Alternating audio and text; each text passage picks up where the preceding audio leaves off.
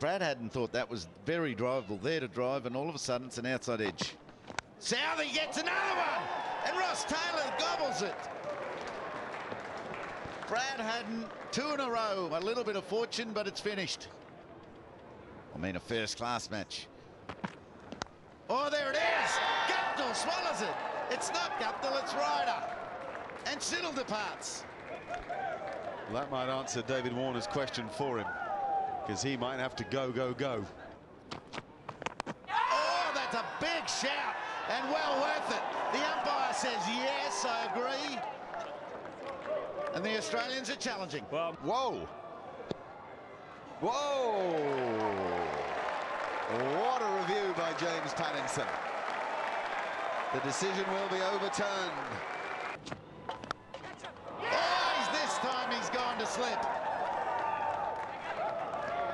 The middle of the bat has gone missing. Oh, ball's in!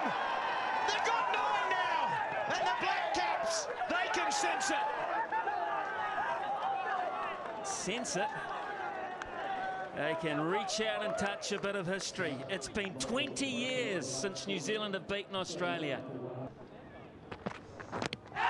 Should be out, I reckon. And the finger comes up. New Zealand have won the test match, but they've got to get through this review. Here we go. Here we go, Michael Slater. Oh! Outside leg. This is going to be overturned. The test match is going to continue. Down to 3 slips in a gully there now.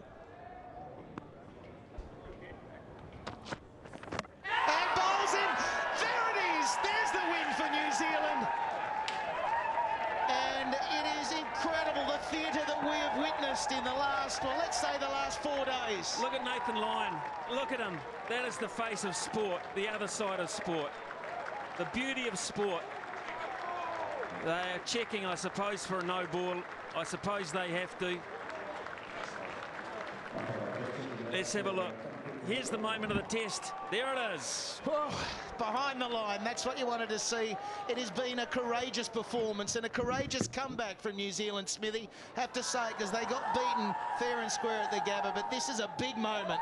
The name Bracewell has been so proud in New Zealand sport. So proud, they've contributed so much.